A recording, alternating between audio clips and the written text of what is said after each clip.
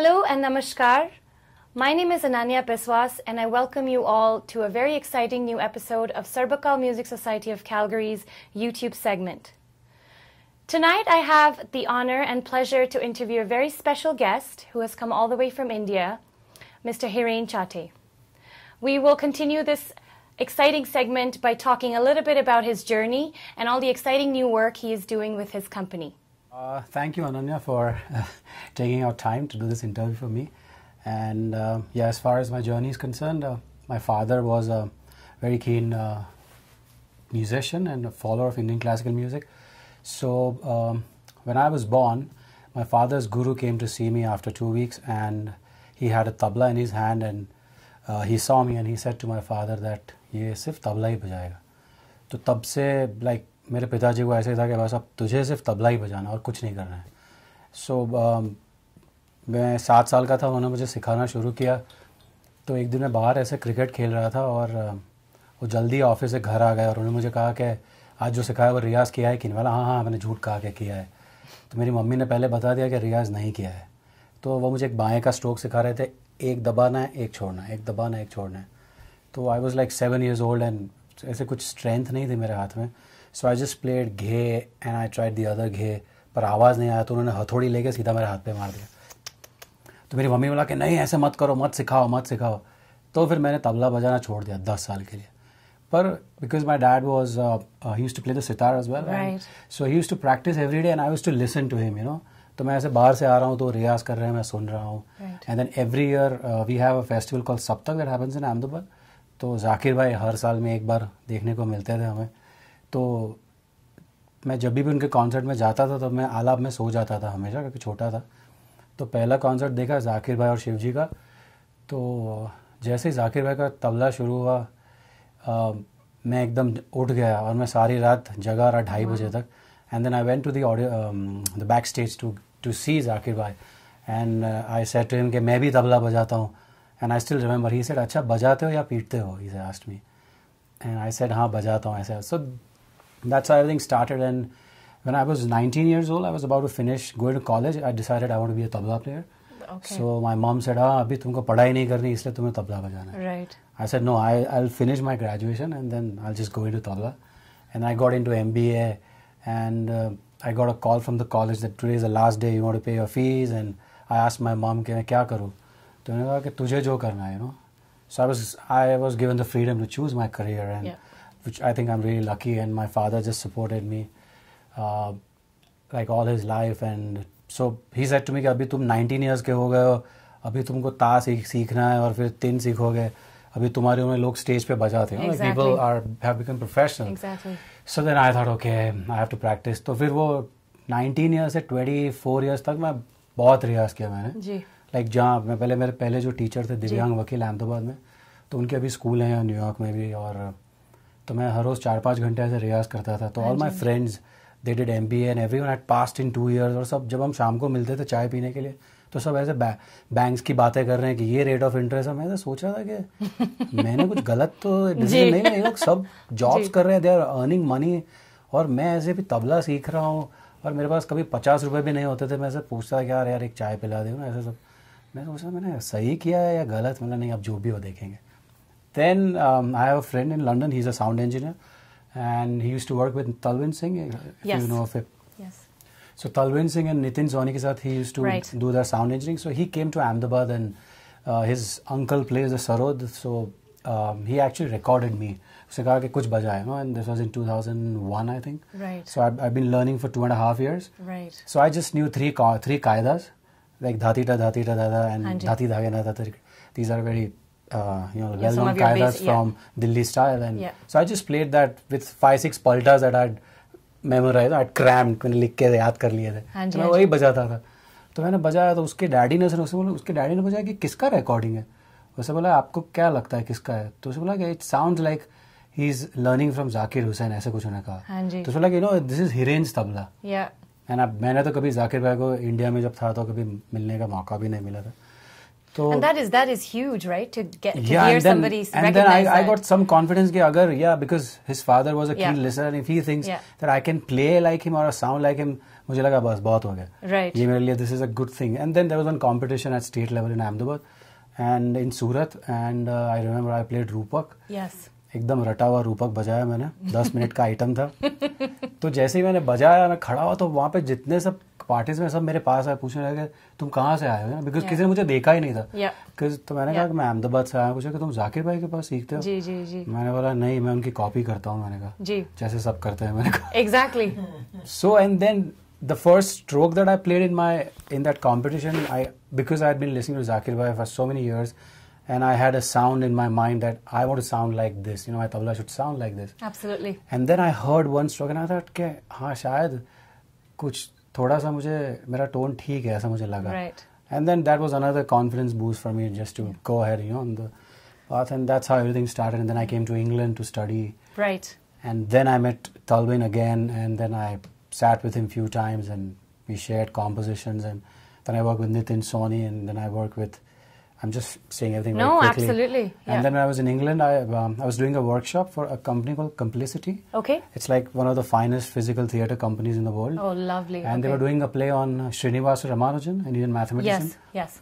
So the play was called A Disappearing Number. So Nitin Soni ने मुझे कहा कि यार एक दिन सिर्फ 2 दिन के लिए तुझे वर्कशॉप करना है. हाँ जी. तो मुझे 1 वीक वहाँ बुलाया उन्होंने, और हम सब हर रोज सुबह से शाम तक मैथमेटिक्स कर रहे हैं. हाँ जी. तो आई लव मैथमेटिक्स, तो सब वो कैलकुलस और डिफरेंशियल इक्वेशंस एंड सब कुछ मुझे सब में ब्रश अप हो रहा था मेरा. So happy, which is always good, right? अरे हम तो भूल गए थे ये. I thought wow, they are paying me to do mathematics and it's great. तो और जब लास्ट दिन था वो वर्कशॉप का, तो नितिन ने कहा कि अच्छा अभी तू एक वर्कशॉप कर इनके लिए. हाँ जी. सो I just taught them how to clap झपताल, तो I didn't recite any tabla language then. So I said, okay, I just showed them how to clap a 10-beat cycle. Yep. So मैंने कहा 1, 2, 3. तो बहुत सारे actors, and there were some boxers, and there were some mathematicians, people from different facets of life. They were invited. So everyone is clapping, and then Nitin said to me that, why don't you recite the tabla syllable? So I started then na, then na, then. So the director था, I did not know who he was, and he's like such a well-known person, Simon McBurney. Yeah. And then he said, "Oh, stop! What are you saying?" So I said, "This is our language, And then Nitin said, "Okay, recite a qaida for him." Yeah. So then I recited one qaida and one rela and one ऐसा कुछ टुकड़ा जिसमें 13 कीटा सब आता है. Right. So he was really fascinated कि, oh, how can you recite dhadar kirta and all these? Because that's alien language for them, right? For them. And then I said, it's an abstract language, and underneath it's just mathematical patterns. I said, and the play was all about mathematics and prime numbers and fractions, and then he said, I want you in the play, and that's how I got to work with him.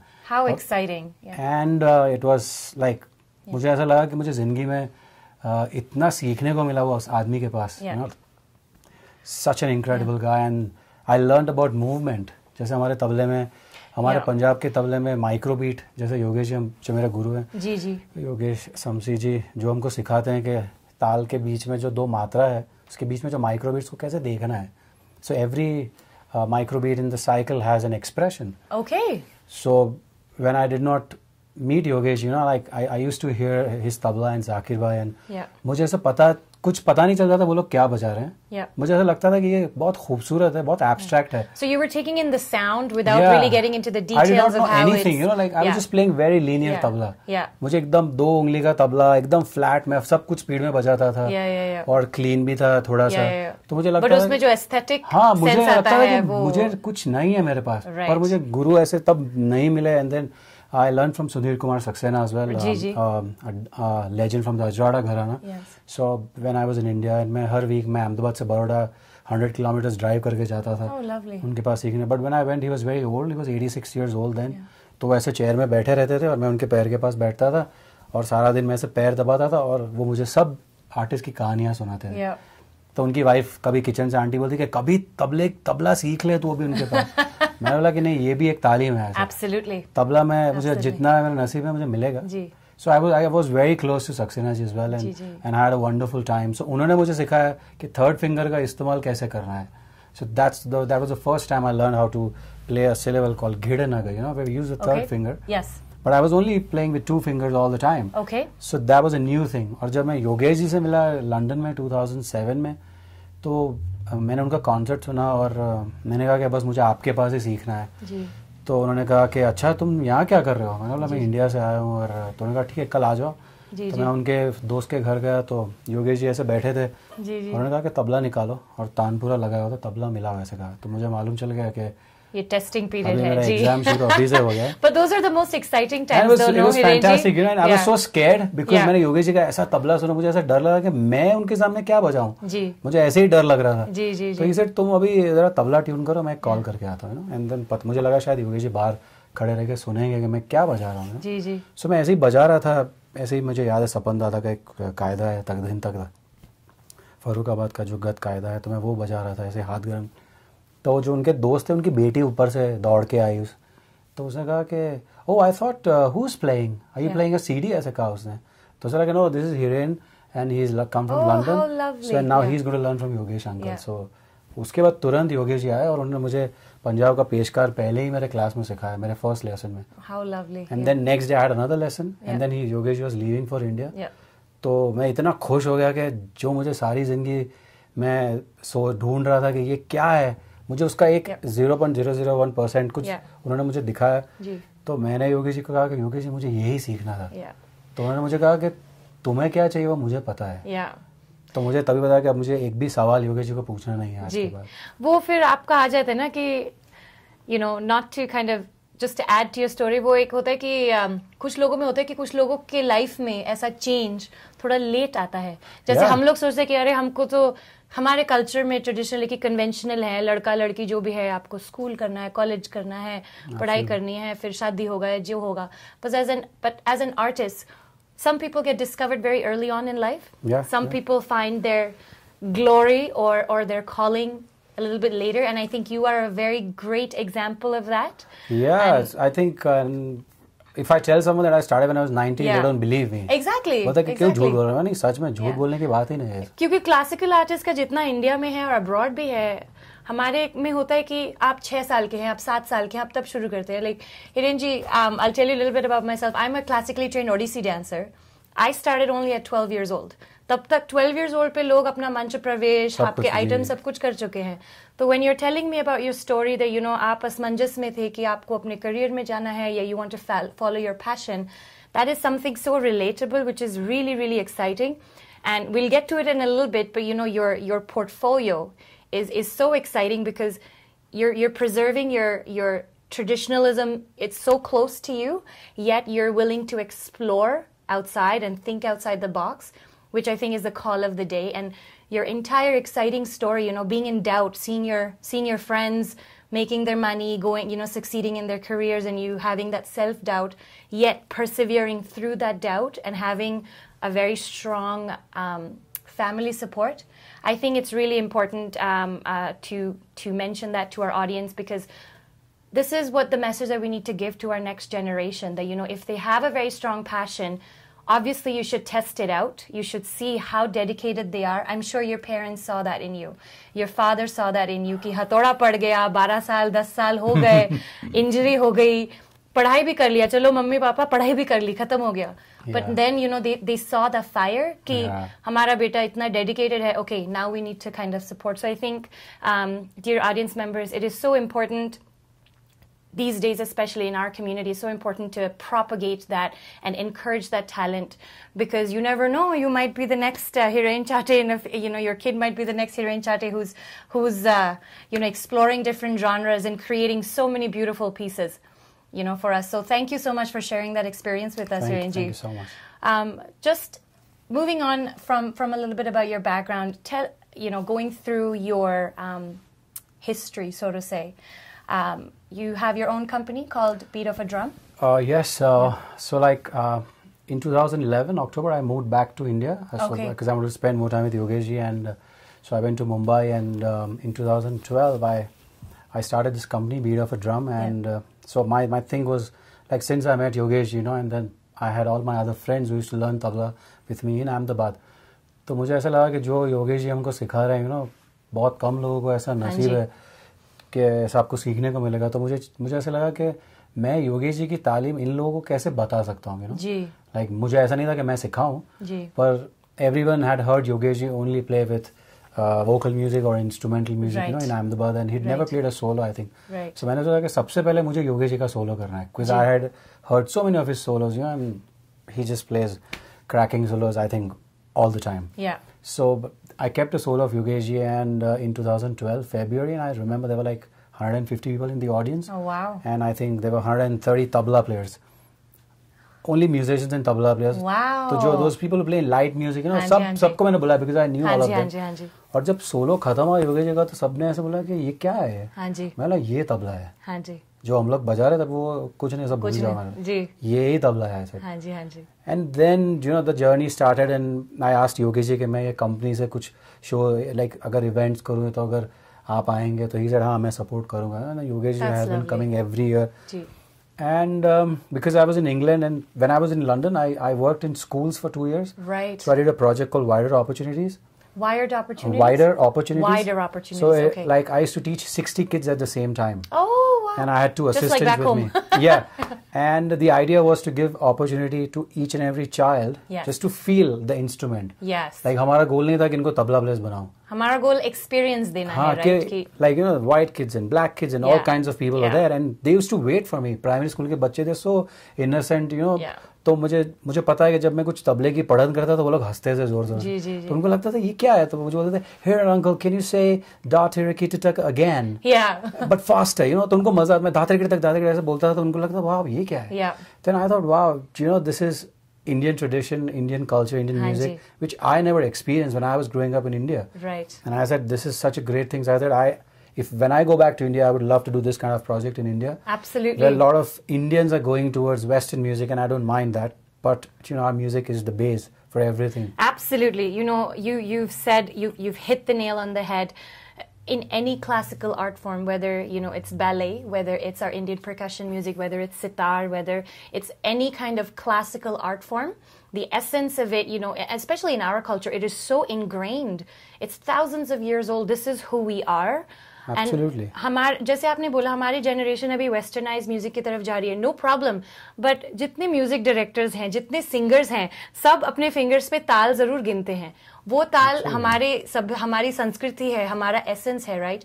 तो आप drum बजा लीजिए, आप डोरे मी sofa, you know, that is also related, that is Sa Re Ga Ma Pa हमारी सरगम का हिस्सा है, right? So we need artists like yourself who are the flag bearers or change agents, कि हाँ हमारी बहुत strong संस्कृति है, but through आपकी company के माध्यम से, आपके workshop के माध्यम से, you're taking it to a much wider audience, exposing, like you said, you know, children of other race, people belonging to different communities.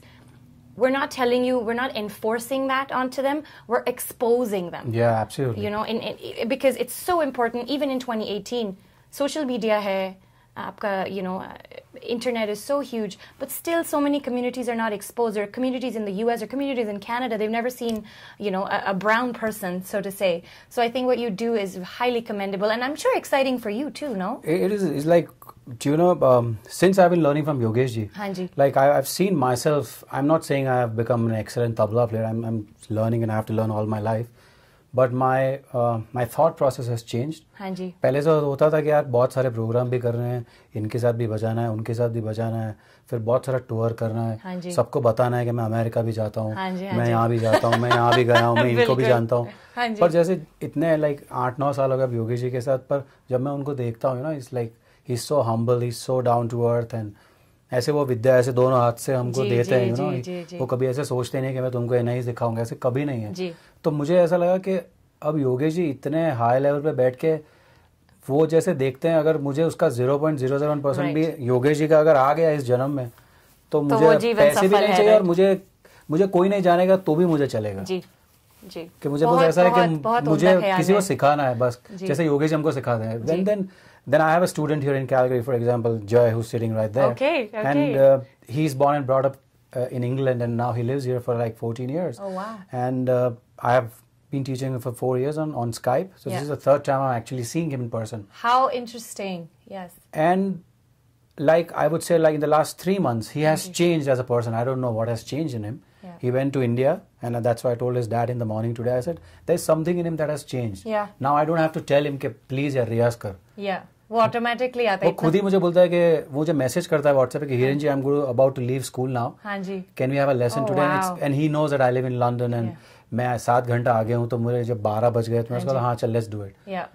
तो यार उसको भी पैशन है, तो मुझे ऐसा अच्छा लगता है कि अगर मैं इसको इतना भी दूं और उसको थोड़ा सा आनंद मिल जाएगा, हाँ जी, तो मेरा काम हो गया। Exactly, I don't want anything else, and that's the only way you be able to, you know, आप ना चाह के भी आपकी लेगेसी आपके स्टूडेंट के through popularize and same in India, I started this festival called Samraga, and I have few students in Ahmedabad as well, and they all are professional musicians, but they play light music, like bhajans and ghazals and all that. Okay. तो अभी 4 साल से वो लोग सीख रहे हैं, तो अभी उनको थोड़ा सा इंटरेस्ट आया पंजाब में कि धा ते धा ते, तो यहाँ से उठ के इधर जाना है और ताल को ऐसे कैसे रखना है, पोएट्री को कैसे बनाना है, फ्रेजियोलॉजी कैसे होनी चाहिए। हाँ जी। मैं उनको सिर्फ थोड़ी थोड़ी चीजें सिखा रहा हूँ जो मुझे योगेश जी के थ्रू मिली है। हाँ जी। तो अभी उनको भी मजा आ रहा है जी। तो देन आई थिंक कि बस अभी ऐसे 15-20 लोग पूरे दुनिया में अलग अलग जगह पे हो गए, तो भले वो लोग तबला प्लेयर्स नहीं बनेंगे, I just want them to be good listeners, कि वो अगर किसी को सुनते हैं तो उनको इतना पता है ये आदमी क्यों अच्छा है। हाँ जी,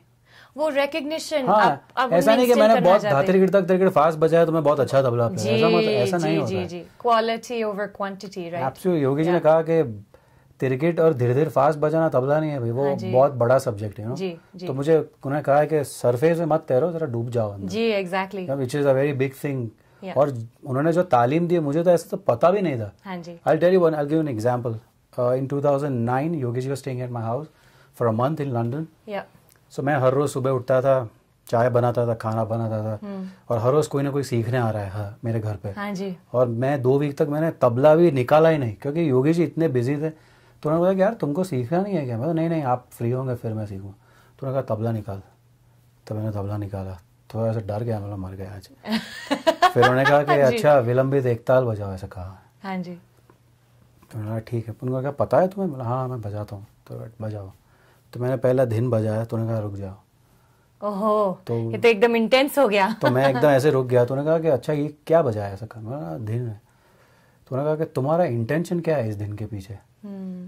तो पहले तो मुझे सवाल ही समझ में नहीं आया। मैंने कहा दिन के पीछे इंटेंशन क्या होता है? दिन तो सिर्फ दिन है, जी। This is like early days. Yes. Then he said to me कि कुछ भी सोचे समझे बिना मत बजाओ। राइट। तो तभी मुझे इतनी शर्म आई खुद पे कि मैंने क्या जवाब दे दिया Yogi ji. Right. So he said कुछ भी चीज बजा रहे हो, तुम्हारा इंटेंशन मुझे देखना चाहिए। राइट। तुम धा ऐसे क्यों बजा रहे हो? राइट। और तुमने धा के बाद दिन ऐसे क्यों लिया? जी। तुमने क्या सोचा? ही सेड जब तुम बजा रहे हो मुझे देखना चाहिए कि तुम्हारी जर्नी क्या है। राइट। बस वो मेरा लेसन था उस महीने का। That is so profound, Hiren ji, for you to So say. that's what he does, it's now he's made tabla as a way of life. Absolutely. I don't say it's my profession. Absolutely. Like कोई पूछता है कि यार तेरा profession अच्छा है, मैं नहीं, वो प्रोफेशन नहीं, मेरा पैशन है। पैशन है, absolutely. और ऐसे प्रोफेशन में ऐसा होता है कि इतने पैसे तो मिलेंगे जी, मेरे पैशन में पैसे कितने मिलेंगे मुझे भी नहीं पता। बट आपका माइंड उस तरफ है भी नहीं ना, आपका तो इंटेंशन, आपका इंटेंशन अलग है। आपका इंटेंशन है कि अगर आपकी जो कला है वो ऑडियंस में अगर थोड़ी बहुत लोगों को आप बांट सके, वो आपका इंटेंशन है, राइट? Which is so. मुझे मास्टर नहीं बनना है जी, जैसे आपने मुझे कहा पहले मेरा नाम के आगे। अब मत लगाइए, क्योंकि जी जी, अब जाकिर भाई जब ऐसा कहते हैं कि I want to be the best student of tabla, तो मेरे जैसे लोग ये तो कुछ वैल्यू भी नहीं। I should not say anything. Absolutely नहीं, ये आपने बिल्कुल सही कहा। As I think as artist we'll forever be students of art. Yeah, you can never reach perfection. Is a journey, right? Yeah. And as an artist, इतने बड़े बड़े दिग्गज गुरु हैं हमारे अपने अपने सेपरेट आर्ट फॉर्म्स में। आप वहाँ पे मतलब जैसे आप बोलते हैं कि आप में वो सुनने की एबिलिटी है कि अगर आपने जाकिर जी का एक पीस सुन लिया तो आप उसको कॉपी कर सकते हैं, राइट? वो आपके लिए एक बहुत बड़ी अचीवमेंट है। ठीक है, तो like I completely relate with that because मैं as dance and music are so related. जब हरजीत जी first approached me, I was like कि हाँ मैं classical dancer हूँ, but classical music से मेरा काफी close नाता है because उसके बिना तो मेरे पैर चलेंगे नहीं। And ओडिसी में percussion is huge. हम लोग पखवाज और मर्दला पे बहुत फोकस करते हैं। And मैं पली बड़ी हूँ दिल्ली में, तो मैंने several वहाँ पे कथक नॉर्थ इंडिया में बहुत पॉपुलर है। तो तबला से मेरा लाइक बचपन से बहुत पर मैं परकशन में काफी विड्रॉन। तो जब हरजीत जी ने मुझे कहा कि मैं आपका इंटरव्यू करिए, when I kind of like went through your biodata, one thing really stood out. आपने पद्म भूषण श्री कुमुदिनी इलाकिया के साथ कोलैबोरेट किया है। उनका स्कूल है अहमदाबाद में, कदम करके। हाँ जी। तो जब मैं इंग्लैंड आने वाला था मुझे लगा कि मैंने कभी कथक में नहीं बजाया था, and I knew that they have their own language, so I thought if I just learn the basics of how to accompany dance, so I worked in a school for 2 years and it was fascinating. I actually thought कि मुझे dancer बनना है जी।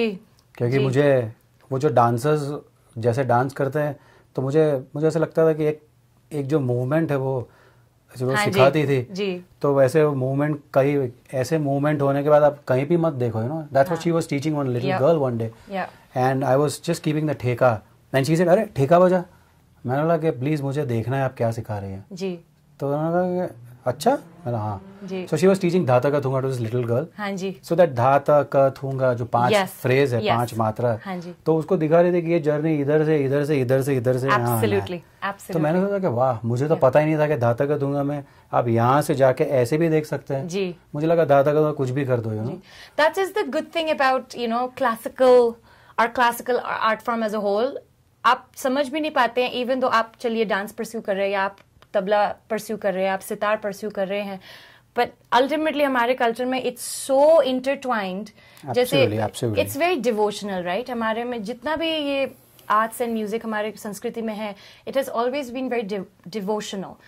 सो I think, please correct me if I'm wrong, but if I can connect, your Guruji's kind of teaching कि आपका intention क्या है। हम जब भगवान की पूजा करते हैं, हमारा intention क्या होता है पूजा का? आज कुछ मांगना है, आज कुछ बोलना है कि हमें protect करिएगा, या हमको जितना जितनी थोड़ी सी अगर कुछ परीक्षा हमारे ले रहे हैं तो हमको उसे tolerate करने की शक्ति दीजिएगा।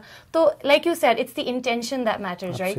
So I'm sure you felt that being in that realm of ecstasy when you're playing a piece or when you're in an environment like that, and when you see that your talent is kind of it's propagating, it's vibrating in ripples through your audience, I think that's your biggest takeaway.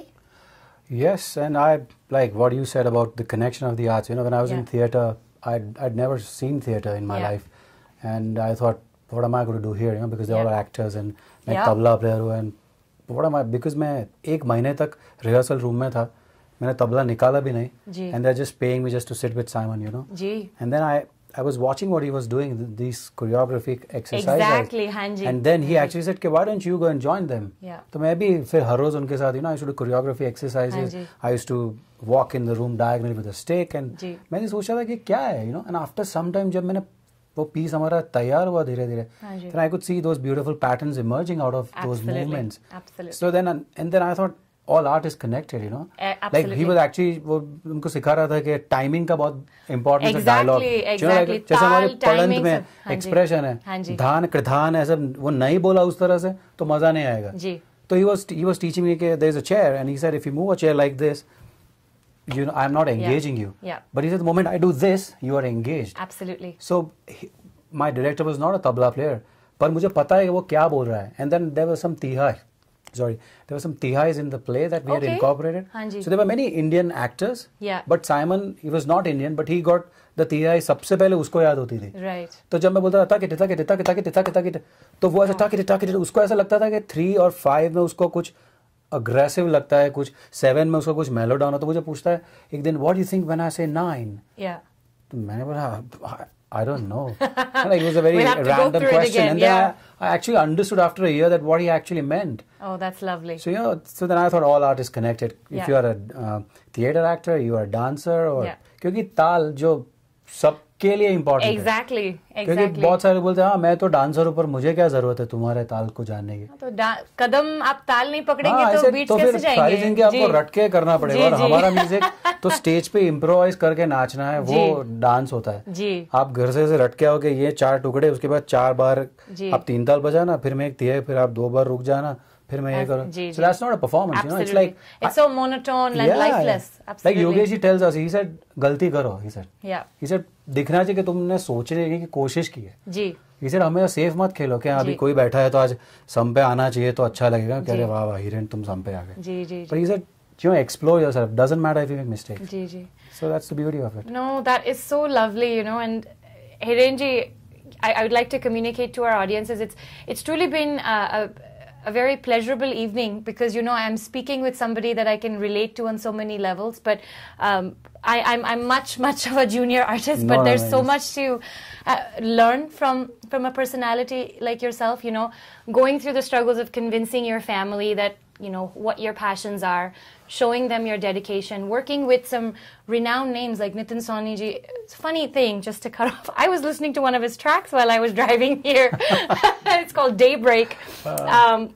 So it's such a small world, right? It is. And as artists, I think the world shrinks even more for us. Absolutely. So it is so important to connect these stories, to share these stories, and learn from each other. Yeah, like I learned quite a bit about you today, which I will apply in my kind of artistic journey. So thank you so much for that. Thank you so much. It's been an absolute pleasure. Thank you so much. Thank you so much. Yeah.